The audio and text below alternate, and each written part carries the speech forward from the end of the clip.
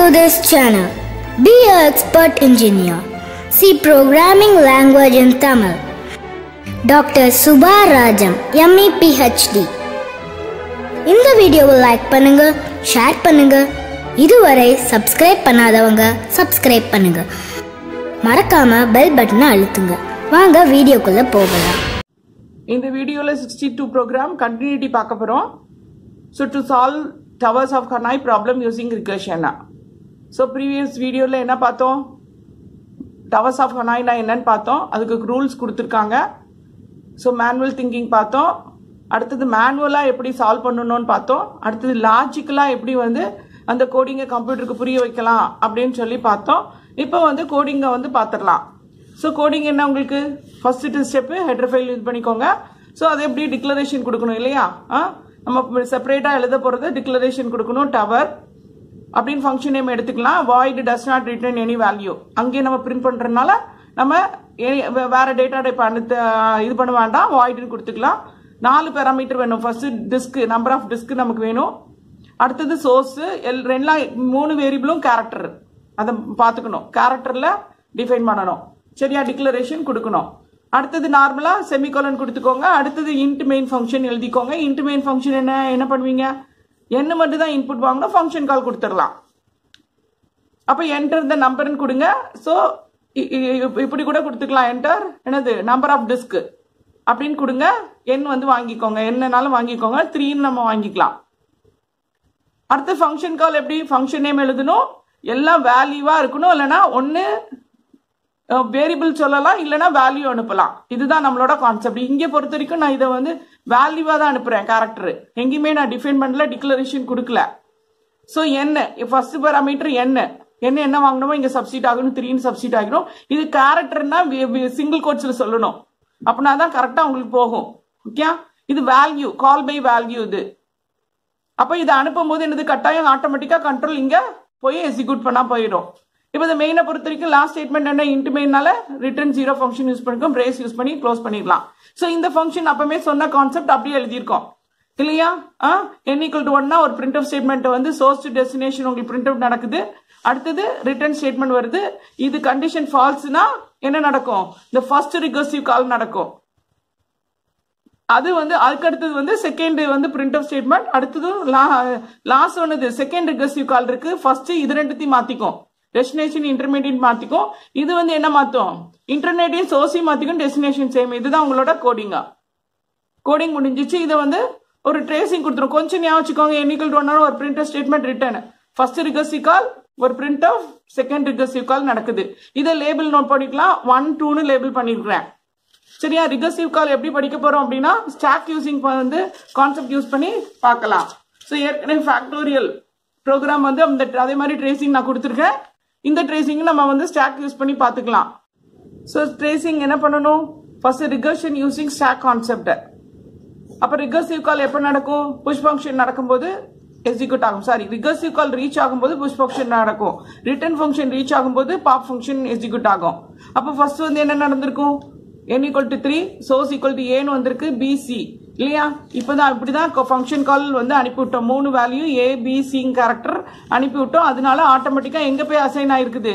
சோர்ஸ்ல ஏயும், இன்டர்மீடியட்ல பியும், டெஸ்டினேஷன்ல சியும் இதாயிருக்கு. First checking கன் பண்ணுது. n வந்து 1 கேக்குது. இல்ல. அடுத்து ஃபர்ஸ்ட் ரிகர்சிவ் கால் நடக்கும். ஃபர்ஸ்ட் ரிகர்சிவ் கால் நடந்தாலே என்ன அர்த்தம்? வந்து இன்சர்ஷன் ஆபரேஷன் எக்ஸிக்யூட் ஆகும். புஷ் ஆபரேஷன் நடக்கும் இல்லையா? எந்த வேல்யூவை? இந்த ப்ரீவியஸ் வேல்யூ தான் சேவ் பண்ணி வைக்கும். இந்த மாத்தின வேல்யூ கிடையாது. ப்ரீவியஸ் வேல்யூ சேவ் பண்ணி வச்சுக்கோ. எங்க போகணும்? ரிட்டர்ன் ஆன்சர் ஃபர்ஸ்ட் ரிகர்சிவ் காலுக்கே போகணும். 1ன்னு சேவ் பண்ணி வச்சாச்சு. அடுத்தது ரிகர்சிவ் கால் அகைன் கால் பண்ணோம். n = 2, source a c destination b ன்னு வச்சுக்கோ. 2 வந்து 1 இல்ல. அடுத்து ஃபர்ஸ்ட் ரிகர்சிவ் கால் நடக்குது.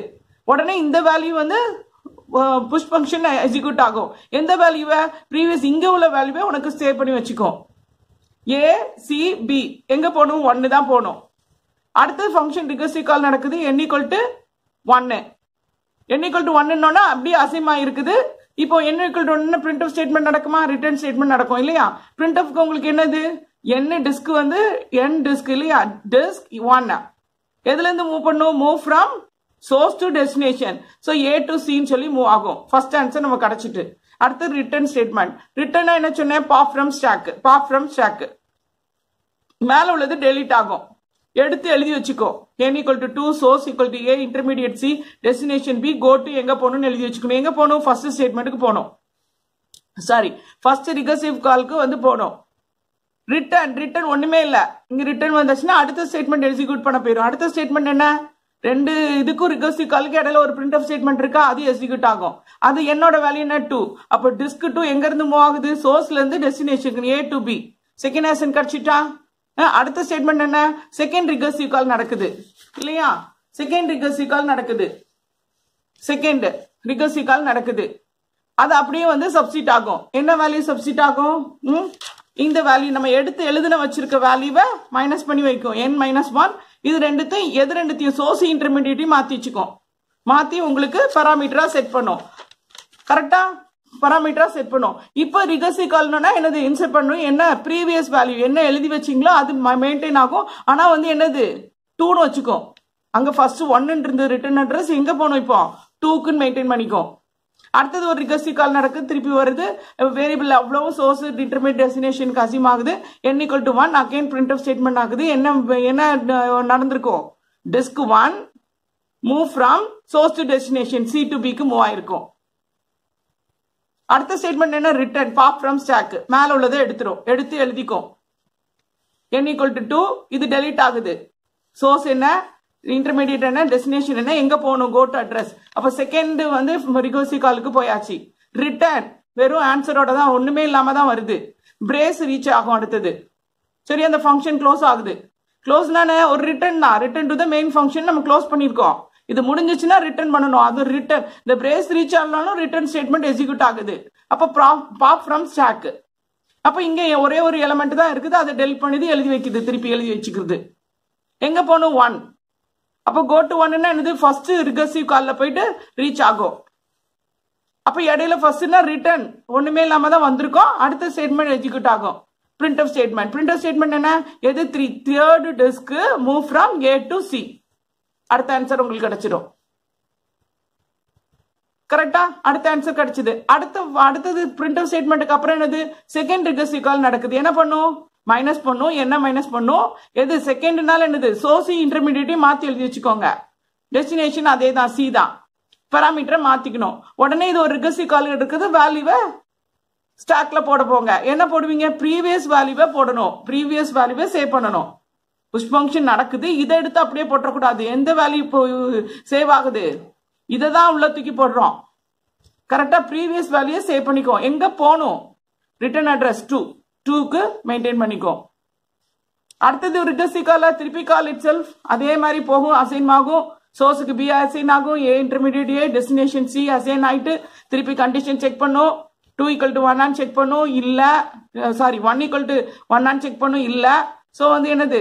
கண்டிஷன் ஃபால்ஸ்னு ஃபர்ஸ்ட் ரிகர்சிவ் கால் நடக்கும். இது ஒரு வேல்யூவை இன்சர்ட் பண்றதுக்கு போகணும். என்ன வேல்யூ இன்சர்ட் பண்ணுவீங்க?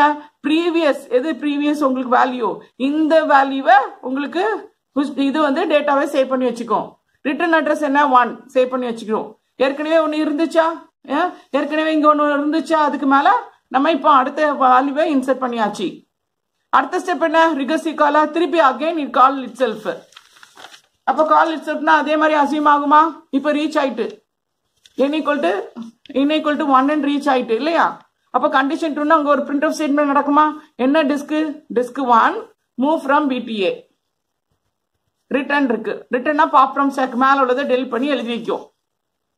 BACன்னு எழுதி வைக்கணும். எங்க போகணும்? Go to 1. கோ டு 1னா என்னது? ஃபர்ஸ்ட் ரிகர்சிவ் காலுக்கு போறோம். ரிட்டர்ன் வெறுமனே தான் ரிட்டர்ன் ஆகுது. அதனால அடுத்த ஸ்டேட்மெண்ட்டுக்கு வந்துடுறோம். Print of statement. அங்க என்ன பிரிண்ட் ஆஃப் நடக்குது? Second disk 2 move from source to destination B to C. Print ஆயிரும். உங்களுக்கு அவுட்புட்டா போகுது. அடுத்தது என்னது? அடுத்த ஃபங்க்ஷன், அடுத்த ஸ்டேட்மெண்ட் என்ன? செகண்ட் ரிகர்சிவ் கால். அப்போ என்ன மைனஸ் பண்ணும்? இது ரெண்டுத்தையும் மாத்திக்கும். என்னது? ஏயும் B மாத்திட்டு C அப்படியே வச்சுக்கோ. அப்போ ஒரு ரிகர்சிவ் கால் நடக்குது. வேல்யூவை இது பண்ணணும். டேட்டாவை, எந்த டேட்டாவை? இந்த டேட்டாவை தான் உள்ள நுழைக்கிறீங்க. ப்ரீவியஸ் டேட்டாவை உள்ள போறீங்க. எங்க? ரிட்டர்ன் அட்ரஸ் 2 சேவ் பண்ணி வச்சுக்கிறோம். இது ரிகர்சிவ் கால் திருப்பி கால் ஆகுது. இதை எடுத்துட்டு சேமா பராமீட்டர்ல அசைன் ஆகுது. அப்ப n equal to 1 ரீச் ஆகுதா printf ஸ்டேட்மெண்ட் ஆகும். என்ன value? disk 1 a to c 1 move ஆயிரும். அப்ப ரிட்டர்ன் pop from stack எடுத்து எழுதி வச்சுக்கோம். ஏன்னா ப்ரீவியஸ்ல 2 இருந்துச்சா, இப்ப pop from stack எடுத்து எழுதி வைக்கும். எங்க அட்ரஸ் பண்ணும் go to அதே அந்த ரெண்டாவது ரிகர்சிவ் காலுக்கு போகும்.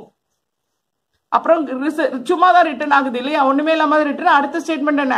பிரேஸ், அது equal to the return function. So pop from stock, so delete ஆகும். அதையும் எடுத்து எழுதி வைக்கும். இப்படி ஃபுல்லா எழுதி வைக்கும். கோட்டு எங்க 2 தான். செகண்ட் ரிகர்சிவ் காலுக்கு போறோம். அங்க ரிட்டர்ன் சும்மா தான் வந்திருக்கோம். அகைன் வந்து பிரேஸ் ரீச் ஆகுது. அப்ப ரிட்டர்னுக்கு equivalent return to the main function. ஏன் return to the main function? Stock is empty. Stock empty ஆனோன்னா return to the main function. So எங்க இருந்து வந்தோம்? அங்க போய் உங்களுக்கு ரிட்டர்ன் ஆகிரும். ஸோ ரிட்டர்ன் என்ன? இங்க வந்து ஃபங்க்ஷன் ப்ரோக்ராம்ல வந்து உங்களுக்கு ரிட்டர்ன் ஆகிரும். அப்போ மெயினா வந்து இதோட ரிட்டர்ன் வந்து return to the operating system போய் க்ளோஸ் ஆகும். இதுதான் உங்களோட நம்ம towers of Hanoi.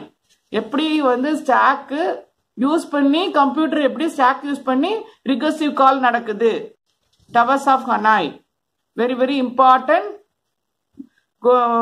Lab essays இல்லையா? யூனிவர்சிட்டிக்கு ஒரு பெரிய லேப் எஸ்ஏஸ். இவ்வளோ கான்செப்ட் உள்ள நடந்துட்டு இருக்கு. கொஞ்சம் கோத்ரூ பண்ணிக்கோங்க. ஒரு கிளியர் ஐடியா கிடைச்சுன்னு நினைக்கிறேன். தேங்க்யூ.